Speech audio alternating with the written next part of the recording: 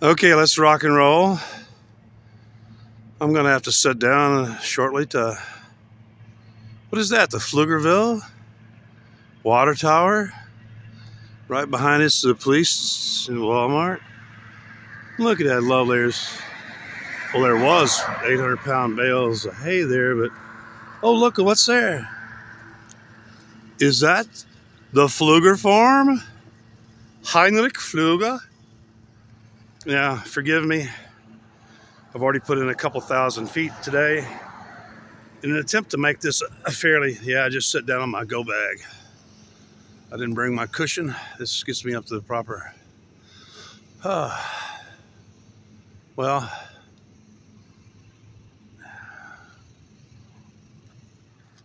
this may be, well, what is the current gate, but obviously built by the, telling by the rust and so on, it's hasn't been painted in probably 30 or 40 years. It's wide open. There's a gate right there, but nobody locks it because this is Pflugerville, Texas. This ain't Austin. You can see in the background there, I'm going to have to put on my glasses but you've been asking for, where am I at? I should have shot this in the morning, but it's afternoon. I've gotten in about 2,000 feet. I've been fairly active. It's towards the end of the day. And thought I'd bring y'all up here. Wasn't exactly free for me, you know. I got to do the Uber XL. The driver was a nice lady from New Orleans. She pronounces her English correctly. And Louisiana. She says Louisiana. And I specifically requested an Uber XL that can handle a wheelchair. It was actually more room than I needed. So I'm going to kind of begin here. And the great thing is I can go downhill without having a lot of destabilization, shaky image problems. Because now, as you can see, I'm in my wheelchair. Hey, hobo shadow, everybody. I'm sorry, it's getting to where my laugh is not, it's phony. It sounds like, anyway. You know, just to kind of refresh my memory so I'm going to kind of, sorry, I'm going to even take off my hat now. I've already shed the two outer heaviest layers. It's a warm, sunny afternoon. Monday, whatever the heck it is, December 4th. And actually starting right here at the gate of the Pfluger farm, which apparently goes all the way across. Where I was located is down in the kind of the creek valley area. It's always going to be cooler down there, especially under a live oak tree. I still actually needed that outer layer. And certainly don't here in full sun wearing, well, now I'm down to gray from black to, okay, let me release the other brake. I'm sure I don't think anybody's going to really bother a man in a wheelchair who's using his feet to propel himself. Let's go through the gates of Pflugerville. You see it clearly? And actually the title of this episode is going to be Penny Lane, Texas. And that's the German penny, pfennig. Pfennig, I think is the correct. Pfennig, eine Pfennig. Pflugerville. Heinrich Pfluger, probably knew, gosh, forget my own father's name. No, we're not.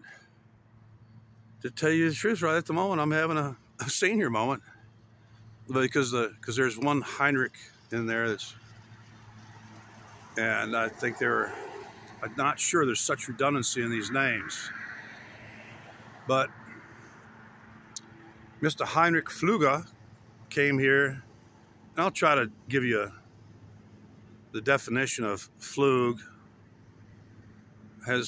In this case, they're calling it like a one who plows. Fly is also kind of maybe part of the root word for flyer, as in Flugplatz. Pfluger would be like a plowman, or not technically a farmer. I think that's Bauer. And we're here on Penny Lane, not the Beatles Penny Lane. Penny Lane, Texas, Pfennig Lane, which, as you can see, ain't a bad place to. You can imagine what that real estate. Wild Wild West is right over in that direction, just a couple miles. This is a very irregularly shaped city limits. And in my search day, I actually already knew this spot was here nearby. And I wanted to be sure and stay within the city limits, because you go over that way just a little bit and there ain't no goddamn law. I'm sorry, I'm already doing it. I may become vulgar and restrict this to age 18 or over.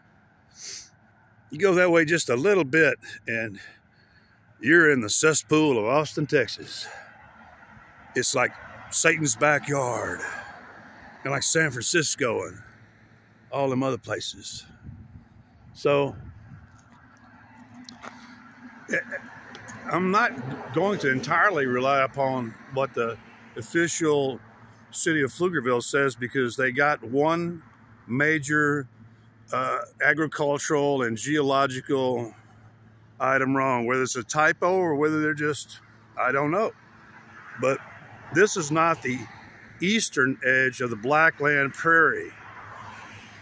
This would be actually completely west by many, many miles of the little thin strip of Blackland Prairie coming down out of Oklahoma to over there to where the original colony was, where my people are. And that's really confined to mostly the really kind of dead ended around Lee and Burleson County.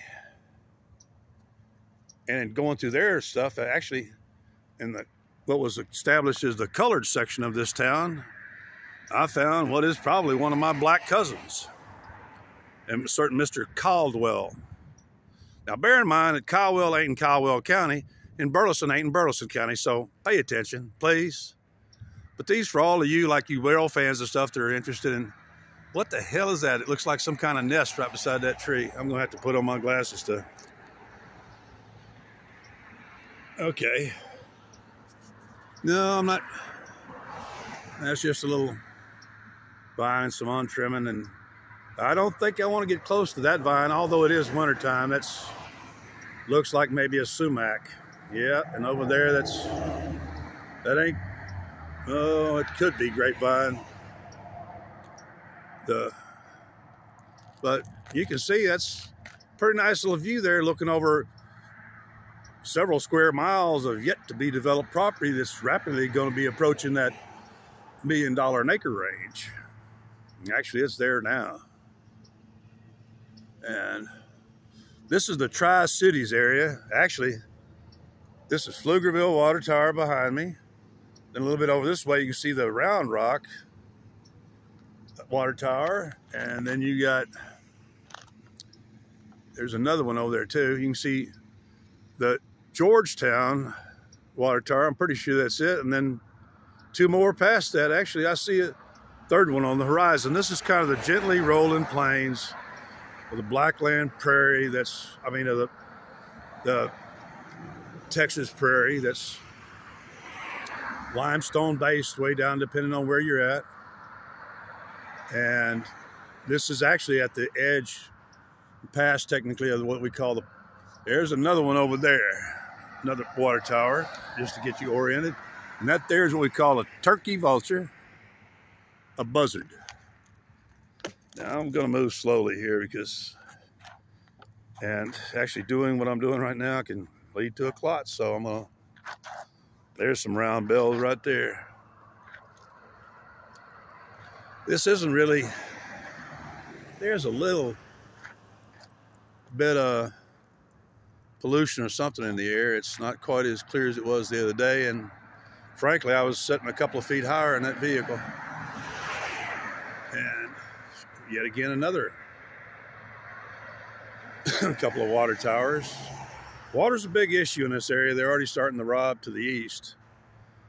That's when those water towers over there in Williamson County, which even my attorney nephews don't like to drive through because they might go have some Hanyak with a badge and a gun go sideways on them.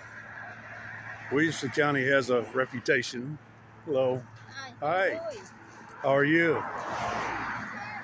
I'm fine, thank you. And see, those bales like that, those run about 800 pounds in a dry year and stuff. They're actually worth a lot of money, especially if you're transporting it to the cattle feeder. But actually, I don't think I've shot any videos. I've shot some. And right there is where you can see the, I'm sorry, I get a little wobble in my finger. You can see the red target sign, or as we like to say, Target. And that is the Stonehill Town Center shopping lot.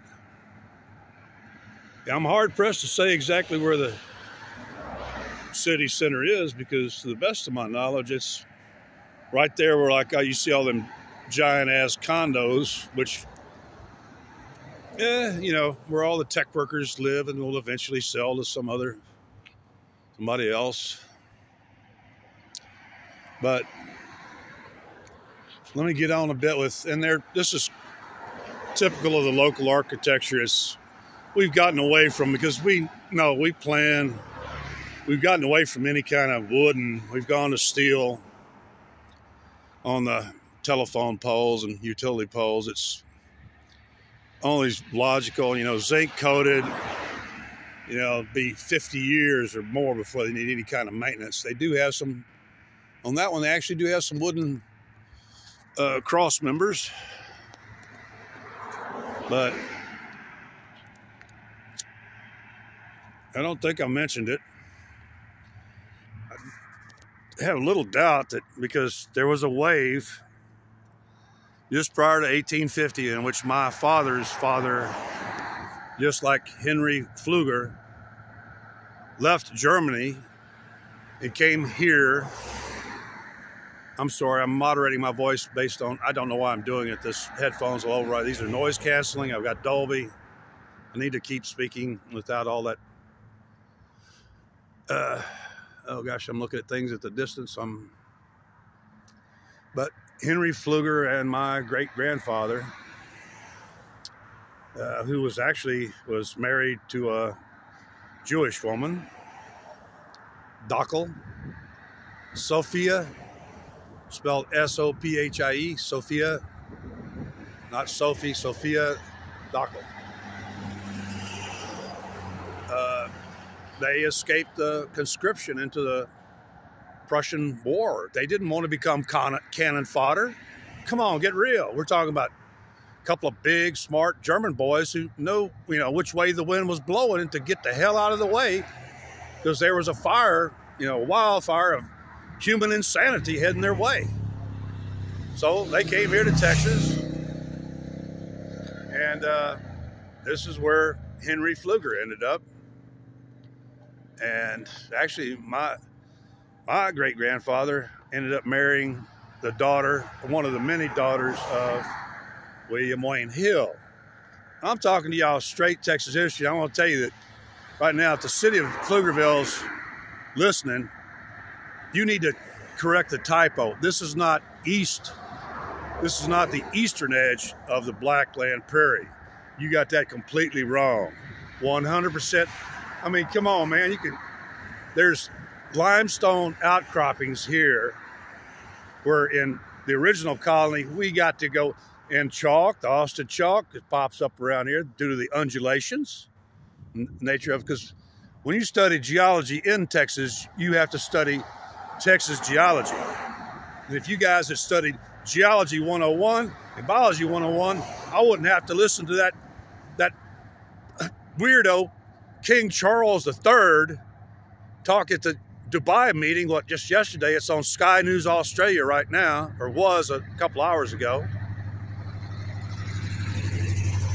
where he's up there repeating the same old shit and this fear-mongering and crap. Oh, home on the range, where the deer and the buffalo roam, where seldom is heard. Never mind. My sinuses are plugging up. And beyond that little ridge over there where Stonehill's shopping mall's at, is you get a good view into Round Rock. And there's a Costco over there. And it's like this is like rich people heaven, because it's not East Austin, South Austin, or even the near North Austin is still plagued by, in this city, they have a blue line here. A very thin blue line where you cross that line for what you get away with in Austin. No, here you're going to jail. Okay, right there in the center of your field, that little shrub right there is a baby mesquite. For those of you who are not familiar with wood, mesquite produces one of the hardest, because when I was a little kid, I cut down a bunch of them that were more than 100 years old. I studied the dendrochronology found in those rings. My dad I cut them down. My dad drug them to he may have even used the truck and stacked them at the back of the property. And 20 years later, I began cutting them up for the best prime seasoned mesquite, the finest, sweetest cooking wood on this planet, longest lasting coals. And when you first crack it open, even though it's aged 20 years, it still has a purplish hue. And it slowly oxidizes into this beautiful milk chocolate brown. You don't need no stain on it or nothing. It's some of the hardest and wood around. And those particular trees were very good, because you could see there were long periods of drought in the dendrochronology of the tree, studying the tree rings. And the smaller, the tighter the rings, the harder that wood's going to be. I've already told the Uber later on we'll be out, so I actually got off unknowing. I looked at it under Google Maps, and I didn't think I would have a good shot. I didn't really actually know from satellite. You don't know that the old Pfluger farm sign is on that gate. I'm sure it has several gates. Let's get this straight. But they leave it open, obviously, for whoever's cutting the hay, or probably got the hay lease here. This is how you do things if you really haven't ever owned land. You have to put it into if you put it into agricultural production, then you get a tax break. Simple as that. If you got enough acreage, you lease your hay lands, your grasslands, for somebody to come in and cut it, and they will pay you plenty enough to pay the taxes on the property. You can imagine what the valuation on this property is. And off in the distance there, yeah, you can see that's a Round Rock water tower at a distance. You might have to kind of blow up the screen to see that a bit. Now, I'm kind of disappointed in a way, because I could have swore I really had it's really all due to the angle of light. I should have shot this in the morning so it would show the buildings beyond those condos and stuff. Show the other, because right now, unless I check Google, I can see because I'm far from being the eagle eye I was when I was a young boy. But this is kind of what it looks like in the heart of Texas, although I don't know, I kind of got a similar grade I'm on the highest hill in Burleson County, and I've got about the same grade. Let me take a look at my time now. It's only been 20 minutes. It seems like forever. I might break this up into more than one shot. So I'm just trying to give you a little motion to the camera. That's actually the kind of the usual water tower and additional water storage tank over there. God, there's a real old water tower right now up here in about the center vision. The sun isn't causing too much. And I'm not sure what the hell that is. That could be any of a number of buildings. And I'm not entirely sure. That actually might be the original Dell. That thing like had that iron the way Chipotle. They had like that unsealed, uncoated iron that just rusts and stops rusting after a point. But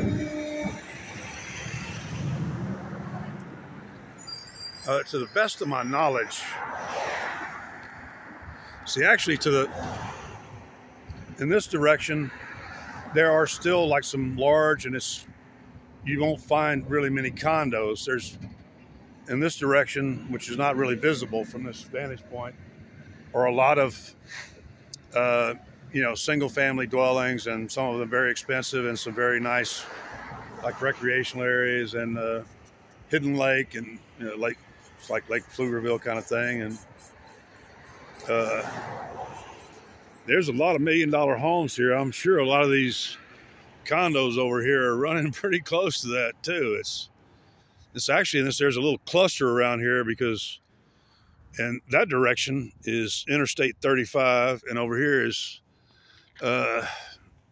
State Highway 130, which is actually a toll road, and it was built to divert heavy truck traffic off of 35 and make them pay a toll and get out of the way of people in Teslas and electric cars and all them German cars and them monster-sized Cadillacs you find around here. That you don't really find until you get down around the city of Lakeway. I'm actually slowly easing down to actually I may go back to my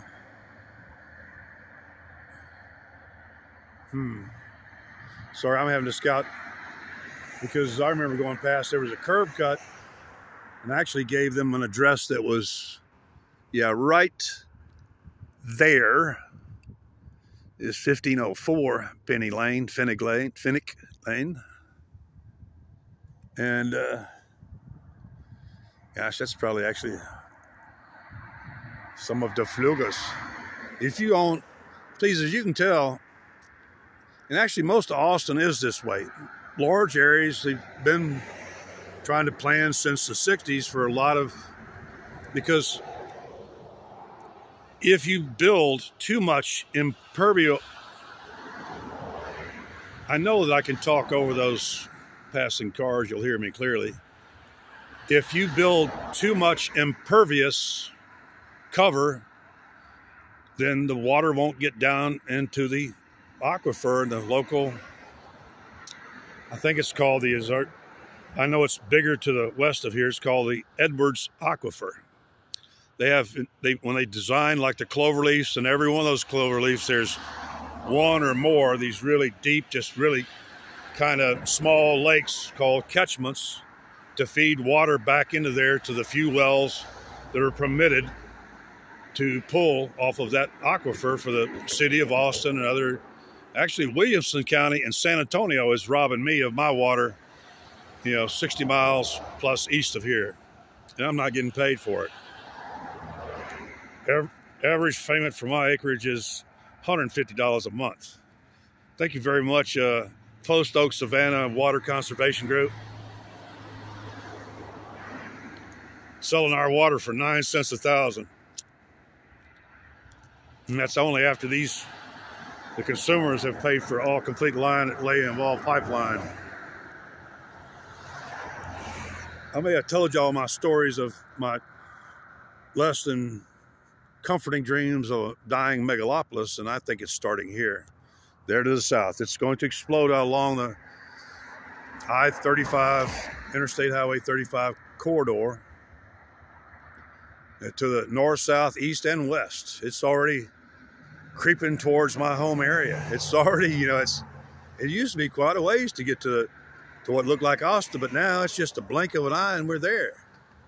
You can start off deep in the woods, and in no time, you're on the edge of Austin.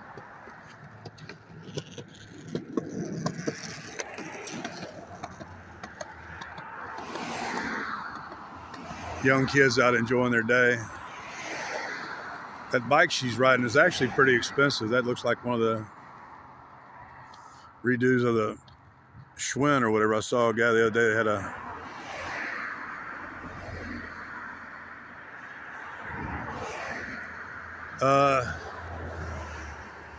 in this direction you got, well, I'm pretty sure is like Dell's actual headquarters and an Amazon distribution, you know, arrival and distribution point for this whole region is within the city limits. So, oh, that's a lot of taxes for the development of, they've actually, the area of town from around here to over there is actually even along the freeway. I think the city planners did a very good job to controlling traffic flow. You might have to drive a little bit longer, but then you have less chance of a collision.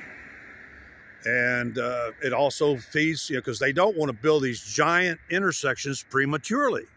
It's not bad, you know, thinking. So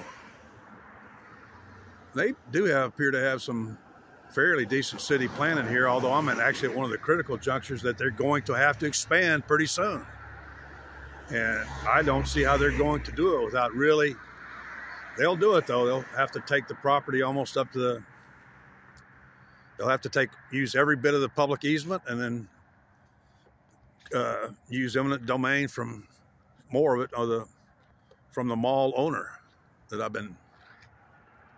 So what you see is actually like a very large mall that's not anywhere close to being developed. And I can tell I'm going to have to go back uphill. The curb cut that I was looking for a driver to pull in isn't there.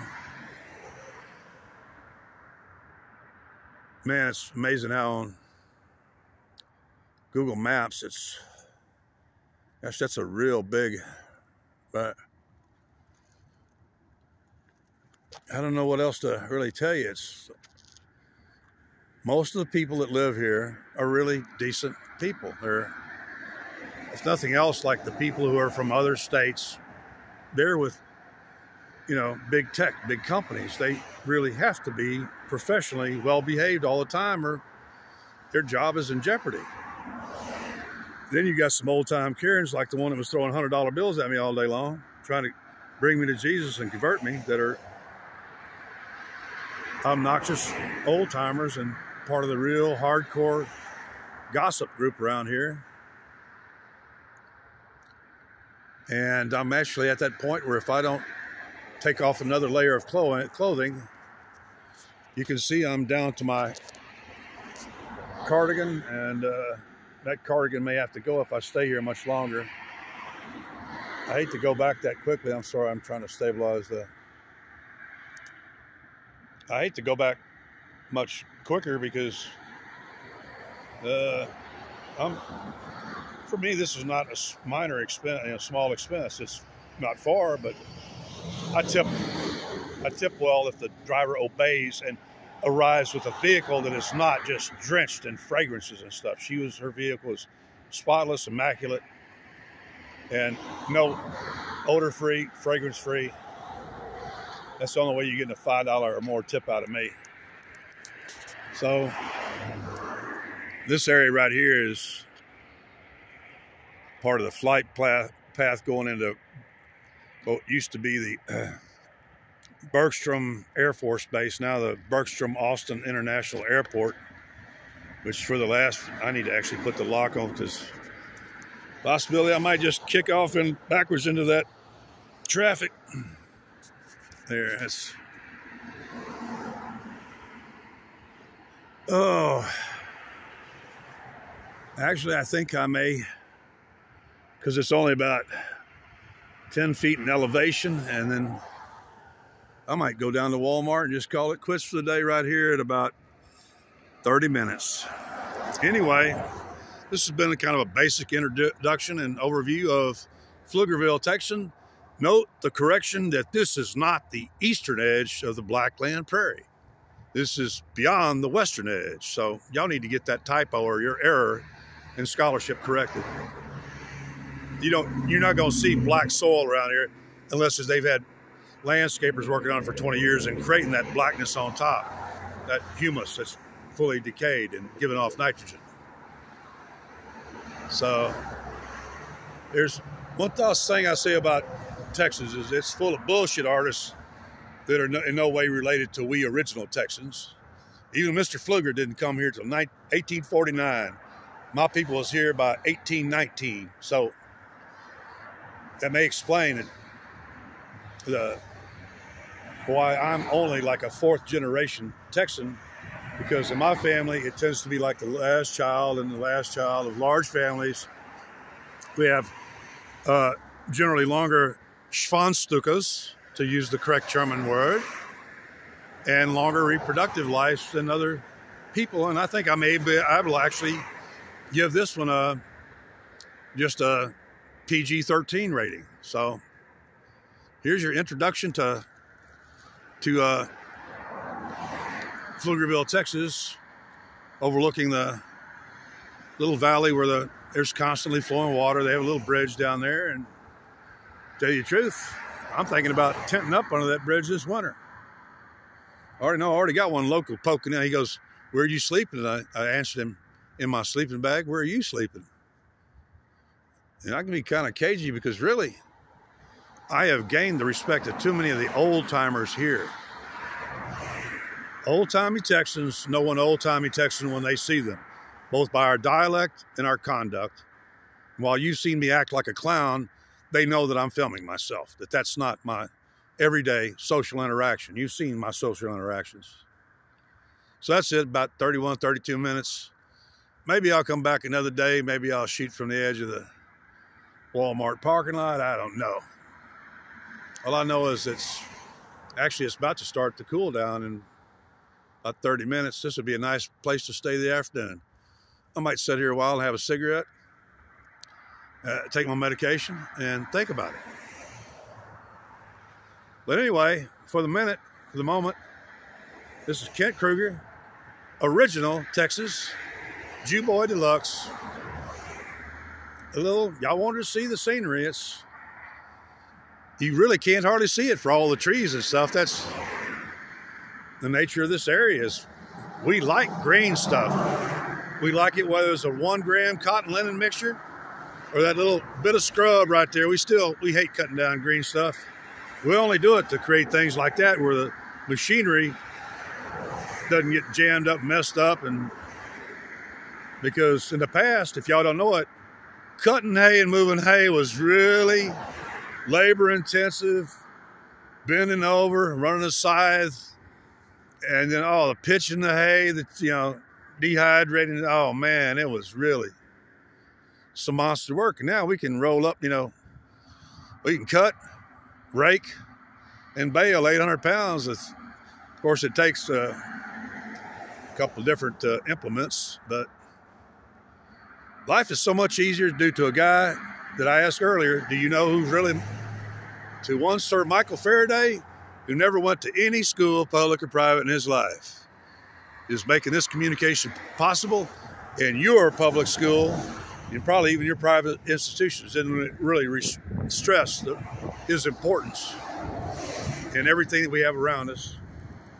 He's the guy who discovered field theory. Even Einstein would be nobody without him. Einstein wouldn't even have a basis to go on. So maybe I'll address that next. Is Einstein standing on Sir Isaac Newton's shoulder, maybe an upcoming. I just did that sibilant problem that Hugh Laurie has, and that tells me how my tongue is getting tired.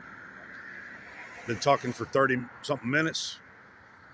This is end of introduction of Pflugerville. You ain't gonna see no drone footage. I can steal that. No, that was a real. I really have been busting out laughing correctly lately because anyway, enough said. I need to go. Actually, I need to get out of the sun. These blue eyes, That light right there bouncing off the atmosphere, that's really hard on my eyes. One final scientific note. The S cones in your eyes, the blue cones, short wavelength, are the most vulnerable in your eyes. Protect your eyes, especially if you're at a computer screen, a blue computer screen all day, or if you're outdoors, you need to be wearing polarized shades that filter out short wavelength and line it up and minimize it. That's it. That's all I got to say. Kind of like Simply Red. That's all I have to say. That's all I got today.